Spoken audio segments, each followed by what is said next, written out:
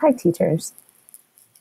The transition to the new NGSS-aligned adoption has brought a unique opportunity to change the dialogue around science instruction. For many of us, it has been a welcome opportunity. Others have found it a bit of a challenge. Today, I would like to demystify some of the pieces of the adoption and discuss the alignment to the concepts of the California Next Generation Science Standards. So during today's session, we will look at the organization of the Inspire Science program. We'll look at the components of each level of the curriculum, and we'll take a deep dive into the lesson progression. In order to really get a grasp on the curriculum, we need to understand some specific components of the NGSS. The NGSS are based on the constructivist approach to learning. Some of the key components that they used in developing the standards are that all children are naturally curious. To learn, humans develop conceptual frameworks. The development of conceptual frameworks relies on prior knowledge, strongly held beliefs about how the world works, or preconceived ideas, new learning that challenges strongly held beliefs, and a structure for making sense of the new learning. This means that students develop concepts slowly over time with repeated experiences. The NGSS were developed with these constructs in mind. Therefore, every standard or performance expectation is written as a goal that reflects what students should know and be able to do. Each performance expectation contains a disciplinary core idea, what the students will know, a science and engineering practice, what the students will do, and a cross-cutting concept, the lens through which students will analyze the phenomenon. The Inspire Science program is written to address these facets of the NGSS. Let's take a look at the curriculum organization. Inspire Science program is broken into units. Each unit is broken into a number of modules, and each module is broken up into a number of lessons. Let's take a look at the components for the units, modules, and lessons. Every grade level has 4 units presented. The units may be taught in any order. It's designed to construct learning around phenomena. The students will build understanding of specific scientific concepts by exploring phenomena, and the unit is built to be taught in order. So that means you're not going to take the pieces of the unit and rearrange them, because they're designed for the progression of learning and repeated experiences around similar concepts. They're designed with an engineering culminating activity known as the STEM activity, and learning and vocabulary are not front-loaded. They're intentionally not front-loaded in the program. It's meant to be discovered and experienced and then connected to the experiences that they have. Modules make up the units. There are an average of 2 to 3 modules per unit. The modules are not designed to be standalone components, nor are they to be taught out of sequence. Each module is designed around a module phenomenon. Students explore the module phenomenon to understand elements of the specific scientific concepts. These elements are then applied to understand the module phenomenon, answer an essential question, and develop scientific concepts. Finally, students combine the module learnings to address the NGSS standards. So as the students are progressing through the modules of a unit, they are building smaller components that then they combine together and connect to answer questions about the phenomenon. Each module is broken down into approximately 2 to 4 lessons. The lessons are not designed to be standalone, like we just pull one lesson out and we pull another lesson from another module or another unit. They're designed to be taught in sequence. The lessons may be designed to be taught for multiple days in sequence. So one lesson is going to take multiple days to complete because it addresses all 5 components of the 5E model. So each lesson We'll have an engage phase, an explore phase. Often explore and explain are either combined into one phase, or you go back and forth between exploring and explaining so that the students can get a better understanding of the information that they have learned during their explore phase. After explaining, the students move on to elaborate, where they're going to take the information that they've been learning and apply it to a new situation. And then there's an evaluation period, during which both the students and the teacher will be evaluating the learning that has happened throughout the lesson. So this sequence is designed to help students build and develop layers of understanding around a common concept. So let's take a deeper look at these lessons. Each lesson contains an engage phase, an explore phase, an explain phase, an elaborate phase, and an evaluate phase. The engage phase is designed to introduce the lesson phenomenon. It establishes and defines the essential question for the learning, and it's set to explore prior learning and preconceived ideas.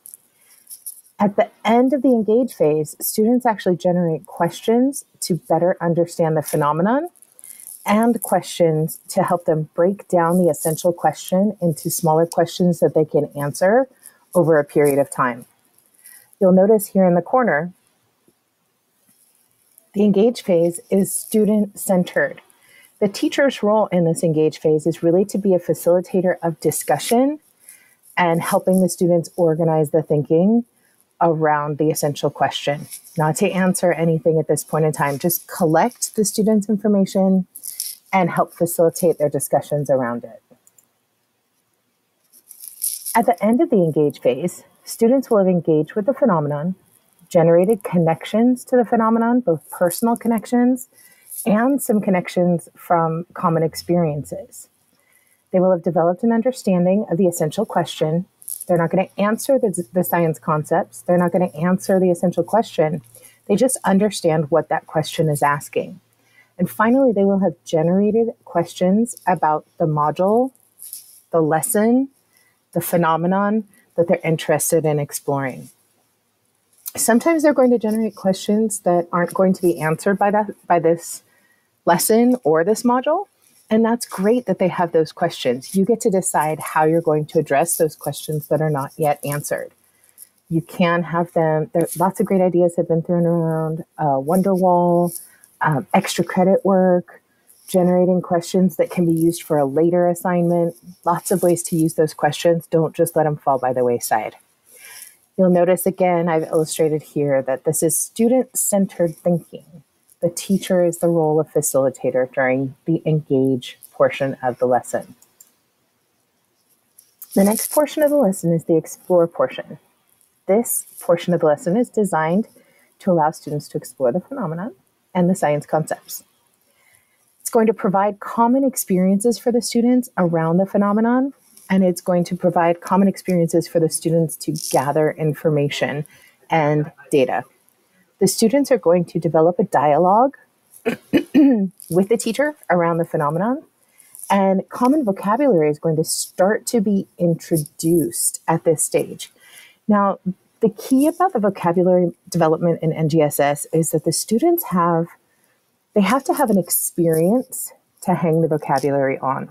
So what we're looking for in this explore phase before we introduce concept vocabulary is that the students are describing in their language, in kid-friendly language, the experiences they're having. And once they have a solid explanation, a solid description of the experience, then we're going to give them the specific vocabulary words that will connect to that learning that they already have. So you'll see here, down here in the vocabulary development section, when we're in the explore phase, we're in this part where they're experiencing and describing their thinking. So I'm going to have an experience and I'm going to use my words to describe that experience. Once the students get to this point where they're able to start describing the experience, you'll go ahead and introduce those vocabulary terms to them. Just like, hey, did you know you are describing this concept, this vocabulary term? And that's what that means. You've discovered it. We want that sense of discovery to be happening during this explore phase. So you'll see explore is also very student-centered. Teacher, your role is going to be that guide on the side. You're that knowledgeable other providing the information in a timely fashion. Right when the students need it, you can come in and provide that vocabulary. Right when the students need it, you can come in and provide that question that's going to push them to the next step. So what can you expect at the end of the explore phase? By the end of the explore phase, students will have some common experiences around the phenomenon. So they'll be able to have good discussion about the common experiences that they've had. They're going to be able to explain in kid language what they've experienced. And they're going to begin to use some of those content vocabulary words. Now, they may not use them perfectly, or they may not have a complete understanding of those words yet, but you should start hearing it in the conversations that they're having. You should hear those vocabulary terms start finding their way into those conversations that are happening. And then also students will have collected some evidence based on those questions that they asked in the engage phase. So they're going to have some evidence to support that answer that's developing about the essential question, or an answer to the essential question. That's when we move into the explain phase. And this is probably the phase that most of us teachers are super comfortable in. It's the part where we get to be that directed teacher. We get to provide the lessons. We get to provide the information. But we have to also be careful in this part, because the information that we're sharing in this part, the things that we want them to learn, are the pieces of information that they can connect to answer the essential question. So we're not teaching them the answer to that question. We want them to come to that answer on their own. That's the thinking. That's the development of the understanding. But what we want to do is we want to provide them pieces of information that will help them make connections to the science concepts. And then the students in this part are going to be making those connections and writing about it. This is where the CER comes in. So by the end of the explain phase, what will happen is that students will produce a written CER response to the essential question. We want to see them using the science vocabulary in this explanation, and we want to see them using evidence from their experiences to support the answer that they make. So a CER starts with a claim. A claim is a one-sentence answer to a question. So we just want to know, what is the answer to the question that was asked at the beginning of this lesson? Then the students will provide evidence. So evidence are just pieces of data that they have collected from activities or experiences that they've had. The data may be observational, or the data may be numerical.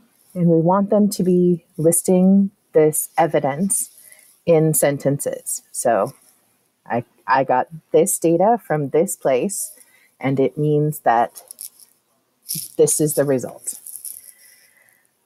The R in CER is for reasoning. When we're talking about reasoning in a CER, we are looking for the vocabulary. We're looking for the definition of Newton's laws. We're looking for the definition of gravity. We're talking about the definition of cell theory. These are the definitions that we want the students to connect their experience to. So essentially what we're doing is we're having them answer the question, and we're saying, I know this is the answer to the question because this is what I saw happening. This is the evidence that I gathered. And by gathering this evidence, I can see the connection to this scientific thinking. And we're going to look at that specific scientific thinking that we want them to learn about. And so that's what the CER is going to help the students do. It's going to help them develop this train of thought. Here's my answer. Here's the experience that I had and the evidence that I gathered from that experience. And this is the reason that all of this is happening, is because this is this discovery that was made in science. And this is the definition of what I have learned. Okay. So you'll see that the explain phase definitely is teacher directed. And the students are producing the writing. This is where they really get in and produce their answers. The explain phase is designed to bring all of the students' learning together. They're going to connect the science concepts to their experiences. They're going to define scientific vocabulary. So here is a great opportunity for those vocabulary experiences. We've had experiences around the concept. Now let's bring the words so that we can define that concept better. And then finally, it's the opportunity to provide students the opportunity to explain their thinking about the phenomenon while using their scientific vocabulary. So we're going to revisit this vocabulary development in NGSS. In the early stages of engage and explore, we had experiences and we described our experiences. But we're moving deeper now, and we're ready to define those experiences by the concepts that we're learning. And we're ready to take those concepts and connect them to the phenomenon that we're trying to understand. And that's how vocabulary works. That's how the concepts work. This is how we're building our ideas in Inspire Science. After the students have had the opportunity to build their thinking around this, they're going to take all of this learning and apply it to a new situation. And that's what the elaborate phase is for. So elaborate is designed to provide opportunities for students to apply the new learning to a different phenomenon. They're going to introduce related concepts to the science concepts. They're going to encourage students in this section. Students will be encouraged to think about how the science concept relates to other facets of their own lives. So they might be going out and gathering information from their own lives that is explained by this science concept.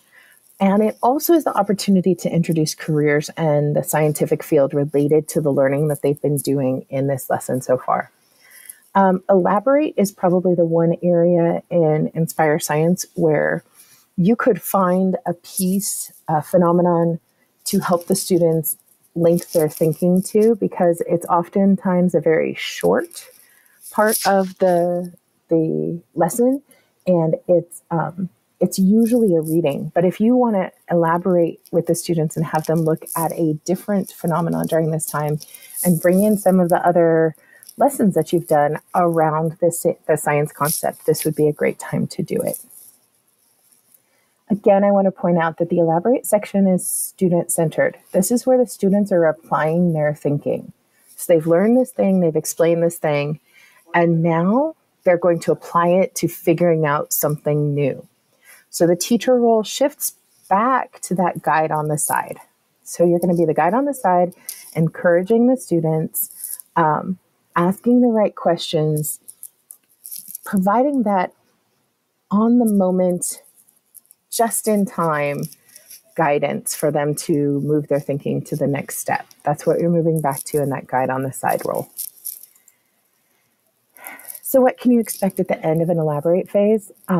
Students will participate in an activity in which they're going to apply their new learning. They're going to make connections between lesson experiences, module phenomena, and unit phenomena. They might connect to a job in the field or a career in the field that they are studying. And this is where the students are going to really be applying the vocabulary that was introduced in the earlier lessons, so in the earlier part of the lesson. So really, this is where we want to hear the students producing that vocabulary. We want to read that vocabulary in the writing that they're doing. This is where it's getting reinforced in the work that they're doing. So this is where we would really encourage the use of that vocabulary. And then finally, we move into the evaluate stage. So teacher direction and student reflection are kind of on equal footing for this part. The evaluate phase is designed to prompt students to reflect on the learning that they've been doing. It's to prompt them to connect to bigger science concepts. So we're going to take what we learned in this lesson and connect it to the other lessons that we've learned, connect it to the big concepts of the unit. It really is that opportunity for students to reflect on all the pieces that they have been gathering, all the evidence that they've been gathering, all the information they've been gathering, all the learning they've been doing, and reflect on how much they've grown. It's also the point where you're going to revisit those probes, the Page-Keeley probes or the probes from the beginning of the lesson. Those are meant to kind of look at our preconceived ideas. And then at the end, when we reevaluate those, We're going to see if we still have those same ideas or if there's something throughout the learning that has challenged our thinking and helped us to grow. And so that's really where we take in that student reflection and learning. So while the students are going through that process, the teacher is going to be providing students the opportunity for summative assessment. This is where you're going to take that last evaluation of the learning that was done for the lesson and see what the students really have taken away with it in content knowledge areas. So what should we expect at the end of the evaluate phase? So students will complete a prompt. They're going to complete their final CER and turn that in. The thinking in this prompt, in the response to this prompt, should be around the concepts that were learned throughout the lesson. It should answer the essential question that was asked at the beginning of the lesson. They should be including evidence from the experiences that they had throughout the lesson. So we should see evidence from the experiences they've had. We should see evidences from the data that they've collected. We should see evidence from some of the reading that they've done. They might have some examples in there that they have pulled information from. And we should definitely, absolutely see the vocabulary being used in this final portion of the lesson. So essentially, that is the gist of how the lessons are put together in Inspire. It's why we ask that you do it in a specific order and in a specific way so that the students can get the most out of the experience that they're having.